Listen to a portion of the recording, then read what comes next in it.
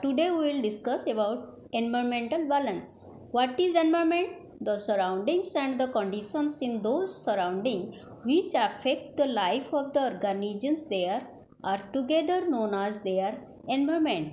It includes many components such as sunlight, air, water, soil, plants and animals.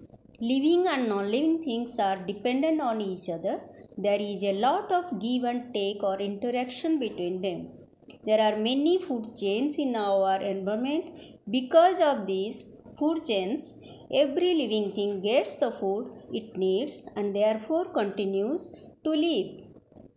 Microorganisms living in the soil help the process of decomposition of plant residue, dead animals and etc.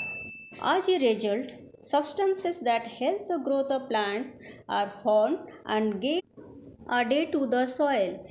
Plants use substances in the soil for their growth, and when plants and animals die, the decomposition of their remains add these substances to the soil. Also, living things get a continuous supply of water because of the water cycle.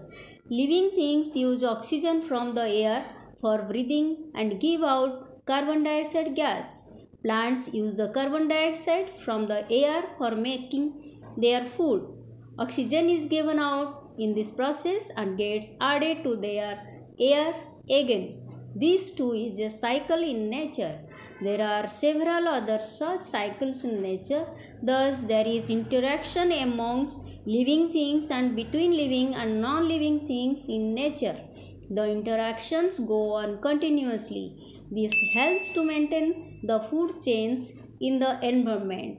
When the various cycles in the environmental go on uninterrupted, environmental balance gets maintained.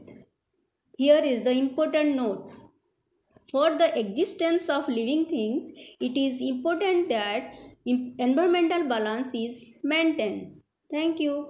Please like, share and subscribe my channel.